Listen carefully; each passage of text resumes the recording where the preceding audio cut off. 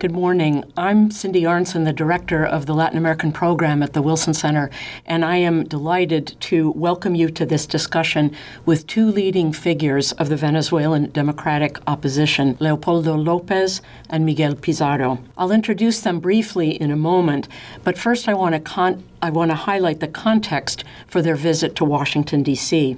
Last April, opposition parties and civic organizations in Venezuela came together under the umbrella of the Democratic Unity Platform Alliance. Then, in May, the Unity Platform called for a process of negotiations to, quote, alleviate the suffering of our people, contribute to the re-institutionalization of the country with an electoral timetable with conditions that permit Venezuelans to freely decide our future.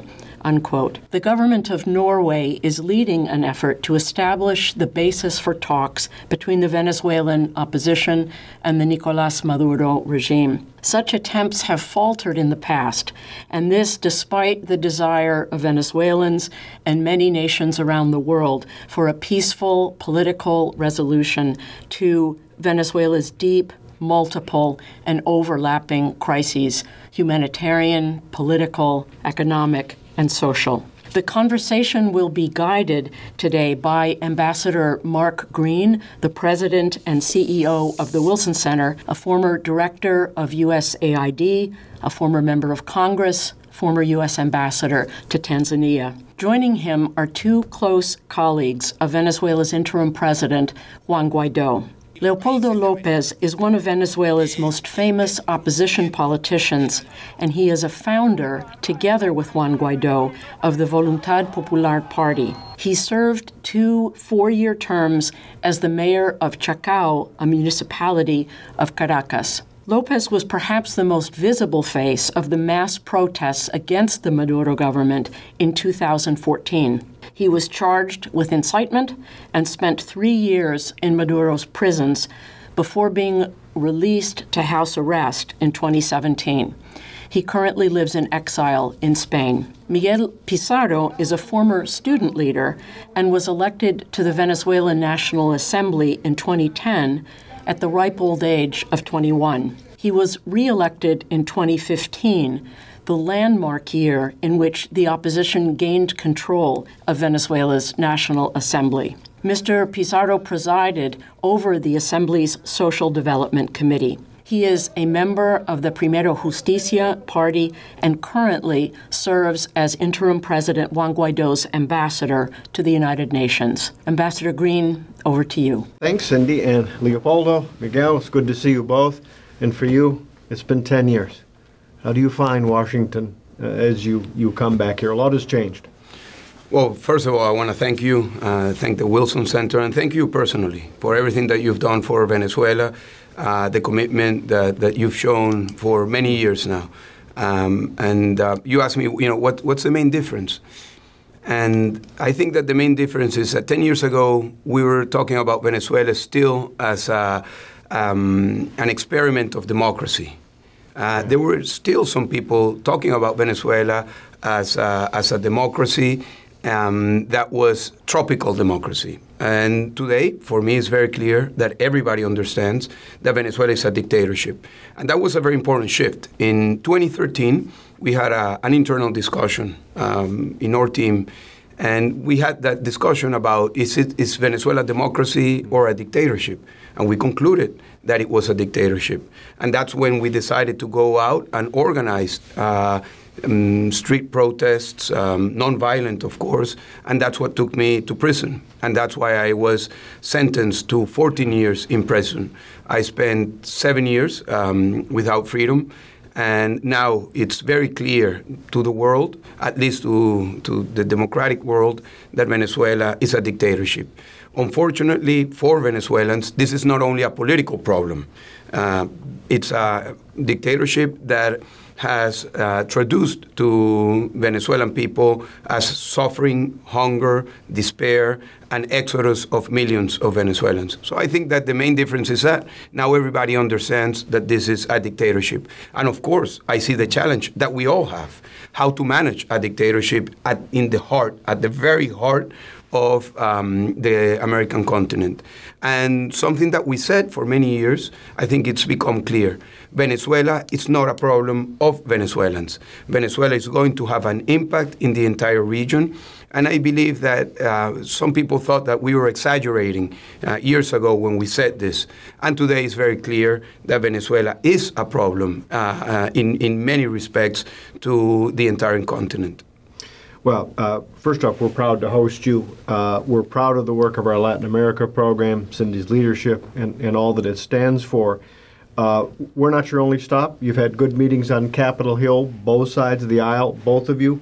How have those meetings gone? What's the message that you've delivered, and what have you heard back from members of Congress? Well, I think Venezuela, it's an issue that here in Washington, I believe it might be one of the very few issues that is bipartisan. And we have been working on that. Our Ambassador Carlos Vecchio has been very clear in the importance of maintaining the case of Venezuela as bipartisan.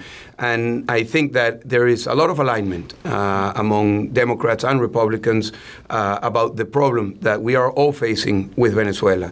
So we had meetings at the Senate, Congress, White House, state, and some think tanks. And I think that we all need to keep unity around the issue of Venezuela. We hope that Venezuela does not become a problem that divides the opinion here in the United States, but that it's an issue that unites.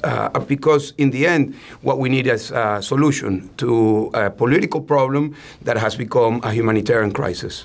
Yeah, I mean, I think getting support or maintaining support of people like Senator Menendez is obviously crucial.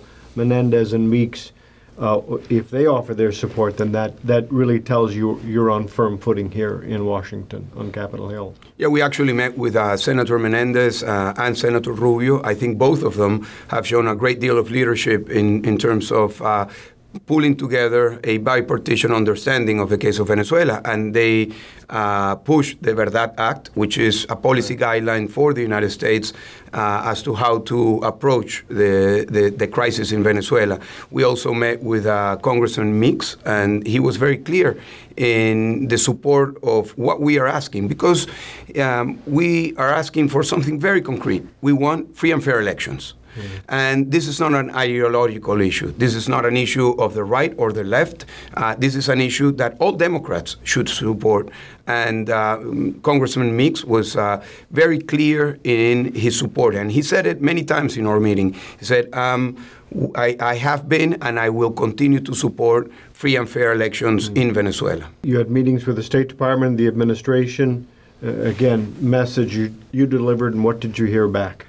Well, what we are presenting here is an approach, a way forward for the Venezuelan crisis that we've been working in Venezuela. We've been uniting all the political sectors and civil society in Venezuela around the very concrete way forward that is about pushing a negotiation that will lead to two objectives. The first is to have the alignment to address the humanitarian crisis.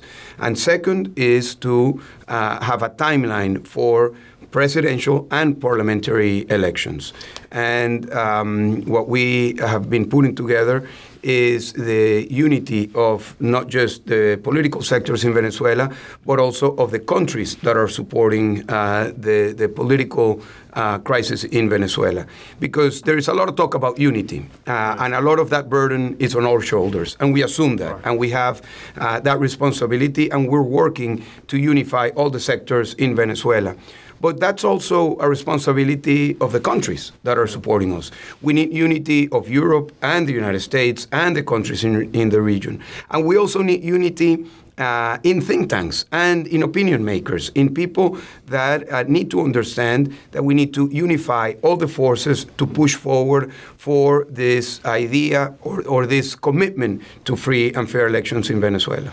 So I'll ask this of you both. So if I'm a skeptic, and I hear you talking about negotiation, why shouldn't I say, we've seen talk of negotiation before, negotiation has never worked, why does it work this time? What's the difference Why should we be more optimistic about the opportunities for negotiation? Well, as you say, Mark, we've gone through this process several times before. So we have some lessons learned. And there are two main lessons that I would like to address. The first one is that in order for a negotiation to be successful, we need to focus on a very concrete objective. The previous negotiations were an open book. So everything was on the table.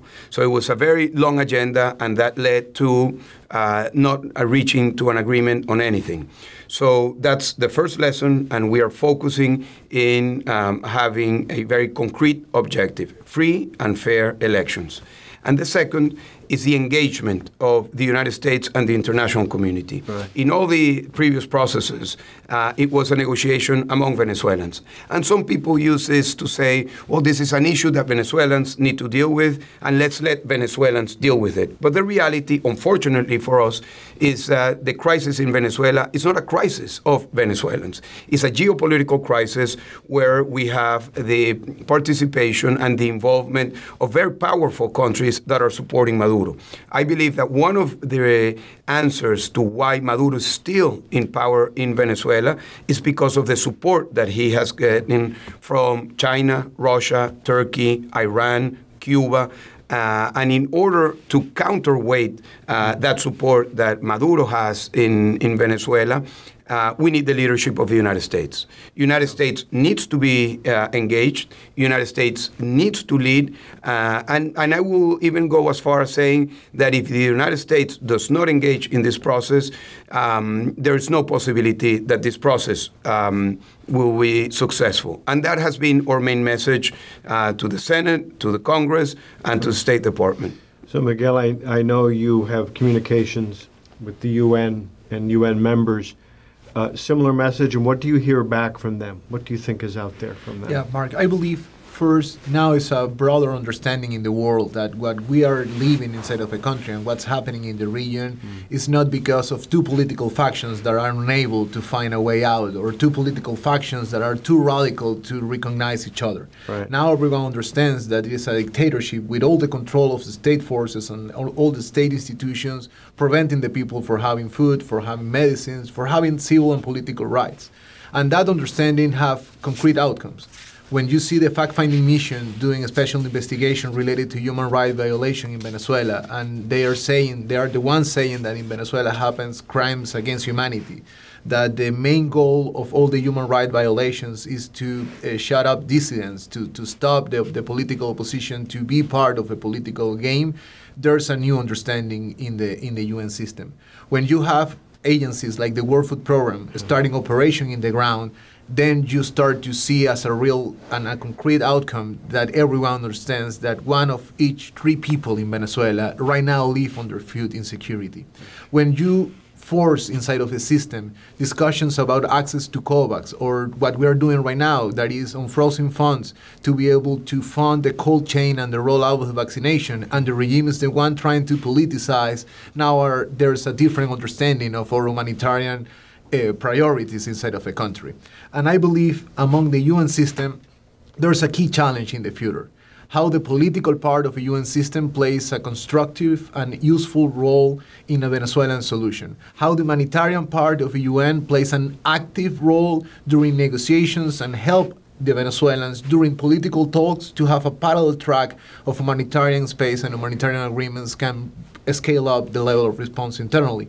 But also, and going back to unity, we understand that after 2 years of this process, there is a need of evolution in the conversation. There is a need of concrete results in the conversation. And that's why we're making this kind of assessment of where we are right now. It's not the same regime that we had 2 years ago inside of the UN. The first time I came here for an ONGA in 2018, the same year Fernando Albán was killed after going back from that ONGA. Maduro had red carpet, had an event in Harlem, was the main guy for a lot of side events. 2 years after, no one wants to do a side event with Maduro. Delegation doesn't want to have a picture with the regime, and all the bodies from the UN understands that all the humanitarian emergency is man-made, and all the crimes against humanity and the human rights violations have a political agenda and political strategy. What we need now, Mark, unity. Yeah. the international community aiming for the same goal, that is having real negotiations for real elections and scaling up in the humanitarian response. So I want to pick up on something you said. There are lots of bad news coming out of Venezuela over the years, obviously, great human suffering. And yet just recently, a few glimmers of hope.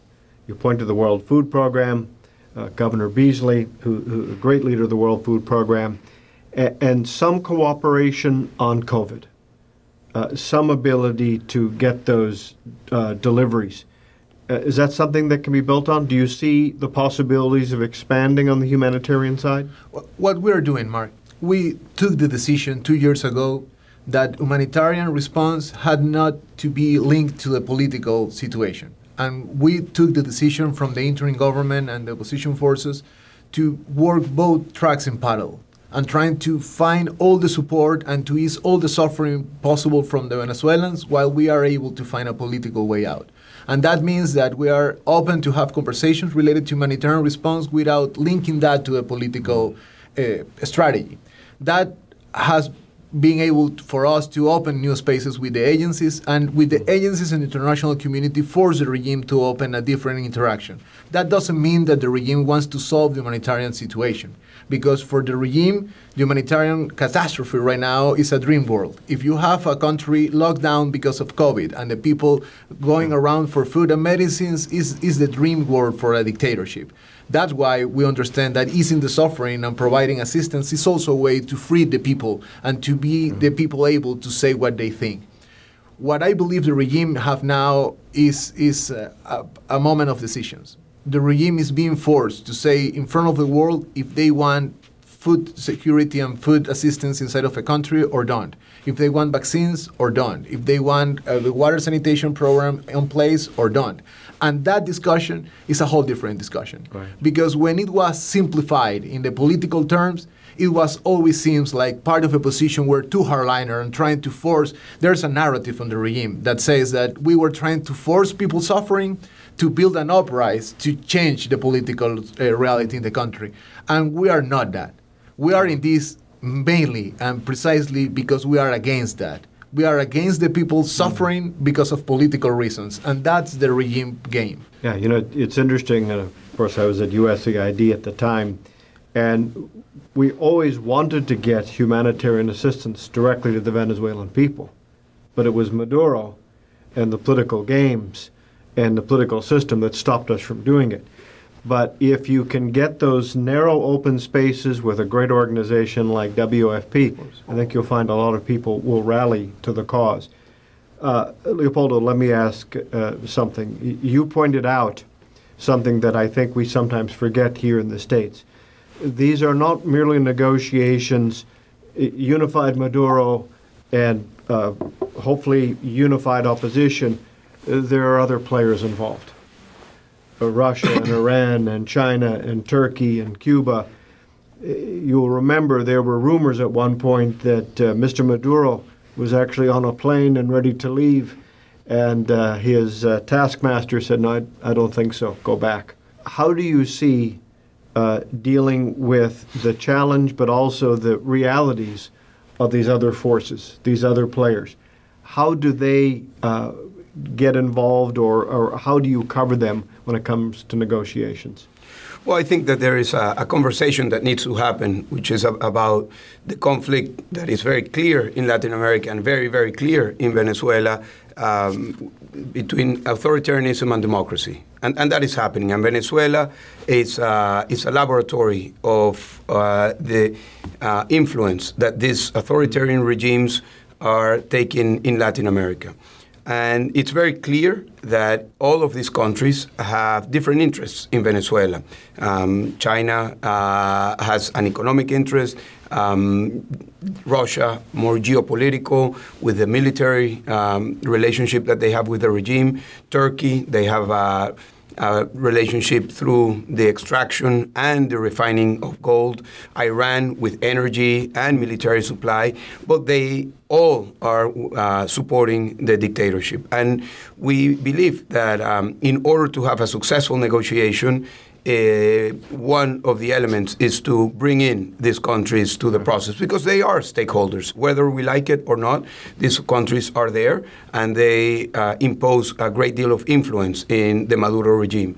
And the only way in which these countries can be brought into this process is through the diplomacy of the United States and Europe. Because they need to be to have a counterweight, and that is why we have been insistent in the importance of the U.S. leadership in this process. If a hands-off approach to the negotiations from the U.S. government will lead to a failed negotiation again. But the engagement of the United States, understanding that part of the negotiation is to engage with all of these countries, can lead us to a successful negotiation. And again, what we are asking for is free and fair elections. And this is a non-ideological issue. This is an issue that needs to cross the borders between the left and the right, not just in the United States, but also in Europe and elsewhere, because this is the core of a democratic value, which is free and fair election. So I think you've touched on some very important issues. So as you're saying, we all recognize that whether we like it or not, there are players and stakeholders involved, and to ignore them guarantees failure, right? There's no possible way. So let me take it one step further. What do you say to Maduro supporters about their future if, in fact, you can have successful negotiation? If, in fact, you can have free and fair elections, should they fight to the last moment, or what does Venezuela look like for them? Well, hopefully a negotiation precisely is about putting together a way forward that talks about guarantees for everybody. Guarantees that will lead to stability, starting with political stability, which will have an influence in economic and therefore social stability. And it's about giving guarantees to the people who are now supporting Maduro, and understanding that we are better off as a country if we agree in the possibility of having, again, free and fair elections. The support of Maduro today is very low in the country. Unfortunately, many Venezuelans today are disengaged with politics because they are engaged in their day-to-day survival. So we need to express that this is an opportunity to save Venezuela and to put together a possibility for the well-being of all the Venezuelan people. But the starting point for all this is to put together the negotiation, to start the negotiation, to make it very clear what's the objective that we all have in mind, and to have all the stakeholders understand that everybody needs to contribute to this process. It's not easy, and it's not going to be easy, but we believe that with the engagement of the international community in a way that is different from all the previous processes can increase the probabilities for success in this process. And also, Mark, may I jump in quickly? There's two broader understandings also. First, we are not aiming only for an electoral and humanitarian solution for the short term. What we are telling to the countries and what we are telling in these negotiations is that we understand that what we are going to build now and what we are trying to build now in negotiations is the country that we're going to have for the next 30 or 50 years. So that means that also we understand that there's part of a regime that is going to continue existing inside of a country. It's not that we are planning to erase the other part of a political war inside of a country. We understand that for them you need not only guarantees, you also need to build the right incentive. For example, for the stakeholders in the international community for the regime, there's no way to have the payment of the debt if the country continues in the way it is right now. They're going to lose all the military influence they have and a strategical point of view if the country continues in the way it is, because Maduro does not ensure integrity of the territory. They're going to lose all the influence in the multilateral world because they are helping a guy who's destroying the region. So for the stakeholders of the regime, there's also a wide range of incentive, a wide range of conversations that we need to engage with, and trying to show to them that the only way for them to have their interests preserved is to have a different reality inside of a country and a different future in the way. So I will say, as someone who's been a close observer for a while, What I am hearing that is different than what I had heard it before is a recognition that the future of Venezuela has to be a future for everyone, right? No, absolutely. And that has always been our view. We have been fighting for elections for many years. I was in prison for 4 years in a military prison. I was confined for 7 years. And in 2015, along with other people, I went to a hunger strike, 28 days. I lost 14 kilos, and it was 100 of us that were in a hunger strike in different prisons and also outside in different plazas. Guaido was one of the people that was also in a hunger strike. So we have a commitment that we're willing to take to very high levels of commitment to make this happen. And this has always been our understanding to the solution of the Venezuelan crisis. Another thing that I don't think is well understood sometimes here in the U.S. When I was at USAID and we took a look at the economic infrastructure in Venezuela, it is hard to convey how broken it is. I think sometimes there is the sense that we have an election on Tuesday and on Wednesday everything's okay. And it's going to take years to restore the petroleum-based economy. It's going to be years to equip hospitals and get things out. Do you think that the Venezuelan people understand that this is a long-term challenge that is not only everything that you are saying to create the conditions, but that a lot of work will need to be done, a lot of cooperation will need to be done to rebuild something which is at one time was the shining star of the region and now has fallen and collapsed into great depths of darkness? Yeah, Mark, I believe there's a big understanding inside of a country that any rebuilding process is going to take time. What everyone is desperately in need is to have the hope that that time is starting. And that time is not going to start while Maduro is in power. There's a bad approach, I believe, in certain parts of the conversation in this city and in Europe sometimes that say that maybe Maduro is what we have. And we should clean the cage, not try to open the cage to let the people out. And trying to have better conditions, but with Maduro there. And that is simply impossible to do, because while Maduro remains in power, all the scaling up of assistance, all the access to international credit, all the insurance that the world economy needs from a country to be part of that financial system is not going to be in place. But also what happened right now with the few economical activity we have in the country. The gold is in the hand of the NSACs. All the gold extraction in our country is in the hands of non-state armed groups. What happens in the south of the Orinoco River is the presence of ELN, FARC, Venezuelan guerrillas, and this sindicato that is people dealing with the mafia from the jail. What happens with the diesel and the fuel is in the hands of the army. And there's a huge parallel market in which if you have $100 in your pocket, you can find whatever you want. What happened with the economical bubbles? Why 98% of the country doesn't have the money to buy food, less than $1 per month as a wage. There's 2% of the country who can live with $2,000 per month in a bubble of economy, and that bubble of economy, sadly, is the places of the city in which media, diplomats, and a bunch of people live. So you can get easily confused between what you see in Caracas and in 5 blocks around your embassy or your media outlet and what happens 3 hours away in a car. Right now, people, we are speaking with the refugees in the other side of the border. The first thing they said is, I didn't have food for my kids. I didn't have medicine for my elders. They are going away for basic needs. And when you ask them about the political situation, all of them are raising only one solution: no more Maduro. And for that, free and fair elections is the only way. So I've tried to give you a pessimistic message. Now let me give you an optimistic message. What strikes me about Venezuela that is different than many other places in the world, many other refugee and migrant crises in the world, when I've spoken to Venezuelans who are living either in Colombia or in the U.S., I ask them, do you want to go back? Absolutely. Yeah. Oftentimes we find that people who are forced to flee, they turn the page and they say, that's it, we're done, we're never going back. Venezuelans I meet all say, we want to go back. We're Venezuelan. That's our home, and we believe in the future.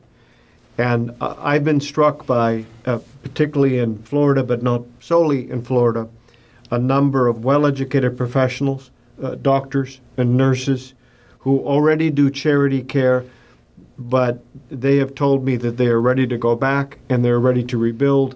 And so while the economy is in a shambles and in a dark place, I think there is an army of compassion, as it is said, that can get to work and do things. I mean, I'm assuming that you are in touch with these people all the time. And I can share with you a short personal story. After 2 years, I am already 2 years in exile. The last time I saw my mom was the day the Supreme Court sentenced me. I was in my mom's place near her but before going to hiding. I spent 2 months hiding. And I saw my mom after 2 years. The first question of everyone to my mom was, "And you're going back?" And the answer from my mom is yes, because someone has to be there for the moment the door is open for my son to go back.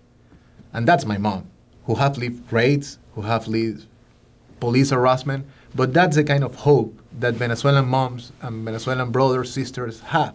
We believe in our future, and we understand that we have a clear path to have the future we want. In the moment the Venezuelans are able to choose, in the moment we are able to vote freely, that's going to be the last day of this part of the nightmare we are living.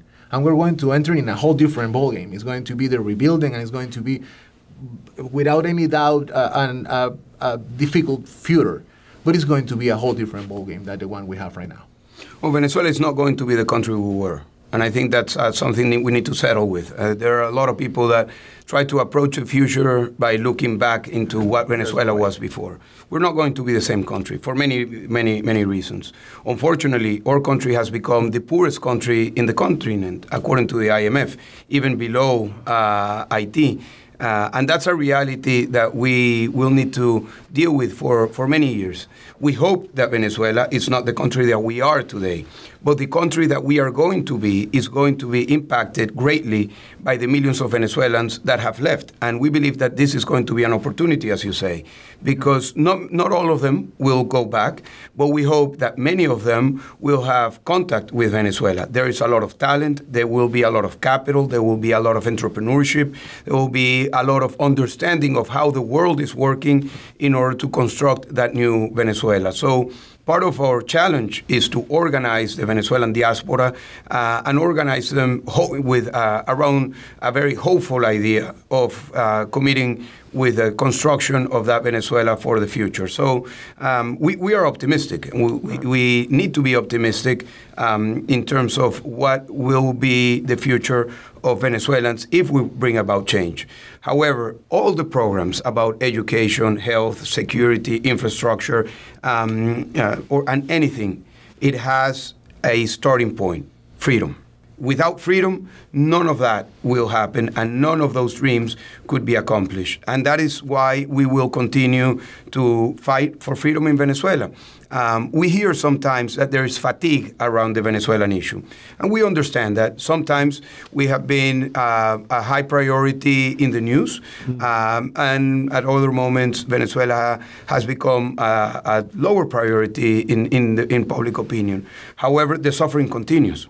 Right. The people continue to die. Millions of people continue to cross the border. So we cannot be fatigued by the situation in Venezuela. We do have a challenge to keep Venezuela as a priority in the minds and hearts of people that will need to contribute to a change. My question. So, you know, I'm very proud, and again, we've known each other for a while. I'm very proud of the work that we've done together. During the Trump administration, as $1.2 billion humanitarian development assistance for Venezuelans inside the country, but around the region. And I'm guessing that Mr. Maduro was disappointed that the Biden administration also provided new money. So it is a continuation, as you've said, bipartisan. But given the resources that have gone in, given the challenges that American foreign policy sees in so many parts of the world, message to the average, everyday American, why should we care? Why does Venezuela matter to us? Why should we continue to provide assistance and support to Venezuela? When I was in prison in 2015, President Obama signed the executive order saying that Venezuela was a threat to the security of America. So that started with Obama. And then the Trump administration, of course, continued with that understanding that Venezuela was actually a threat.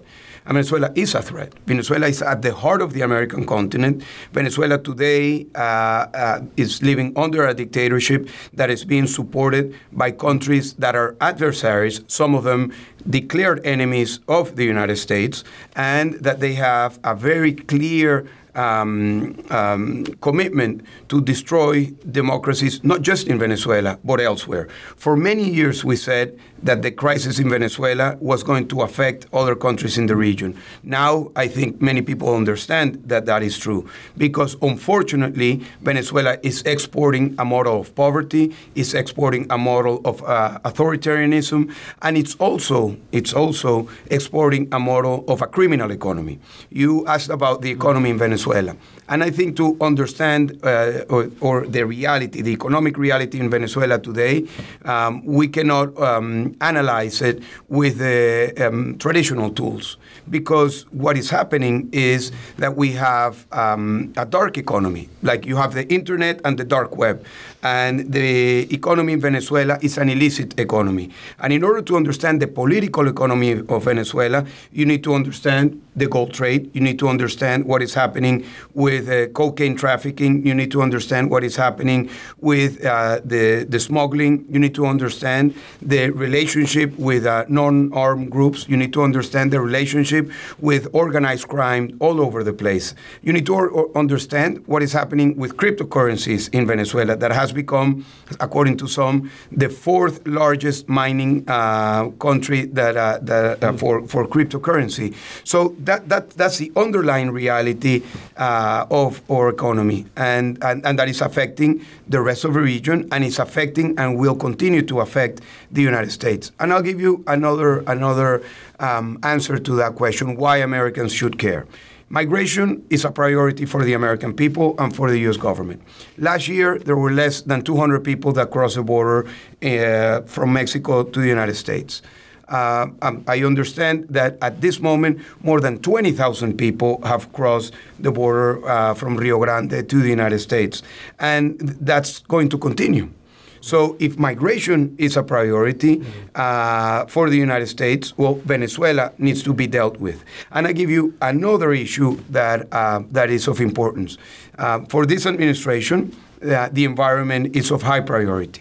Well, Venezuela today is undergoing the main environmental destruction in the entire continent that is affecting one of the most fragile places in the entire world, that is Canaima National Park.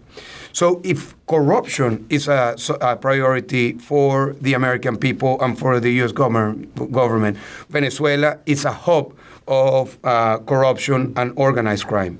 If human rights is a priority for the American people, well, Venezuela today is one of the countries that is showing the darkest record in human rights. This is not something that we are saying. This is something that the UN, Michelle Bachelet, is saying. And in the upcoming days and weeks, we might be hearing from the International Criminal Court about the opening of a case against Maduro for violating human rights and committing crimes against humanity in Venezuela. So all the issues that are of importance to this administration and to the American people, corruption, environment, human rights, migration, you have all of these issues in Venezuela.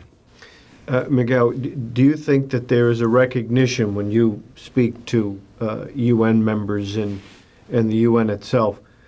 Do they appreciate the impact of the Venezuelan crisis on all these issues, like the environment, from fisheries to illicit mining? Is there an appreciation of that? Absolutely, Mark. And there is not only good understanding internally, now you have reports. For example, the international body to fiscalize the drugs and in Vienna was the one saying in their report that the Cartel de los Soles, these high-rank members of the army drug cartel, exist.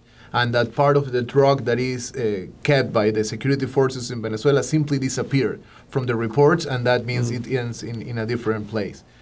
What happens in the Human Rights Council? Venezuela is one of the few countries with special procedures. We have the fact-finding mission doing investigation, and we have the High Commissioner doing reports. But also, Mark, I believe there's a good understanding now between the state members that Venezuela is an urgent, a country looking for an urgent solution. Because while longer it takes, deeper is the crisis. And going back a bit for why America should care about it, and it's the same in the UN.